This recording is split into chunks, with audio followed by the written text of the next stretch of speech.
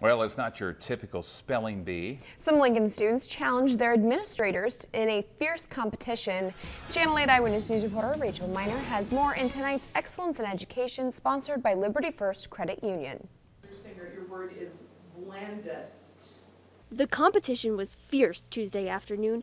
5 Lincoln Public School students took on their principals in a spelling bee.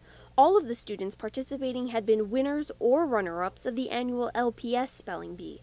Eswar Ramamurthy took second place in the school district's competition this year and also took home a prize against the adults. It felt nice because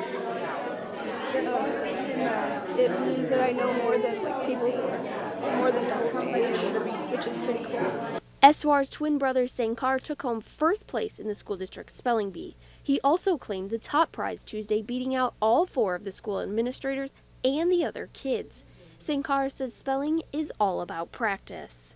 We just read some of the dictionaries. Our mom gets us some lists and we can go through those. And then in class we have these words to define.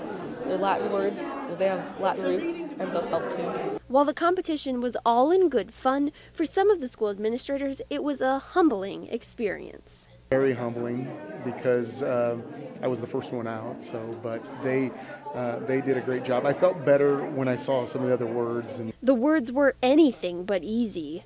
Epicorism.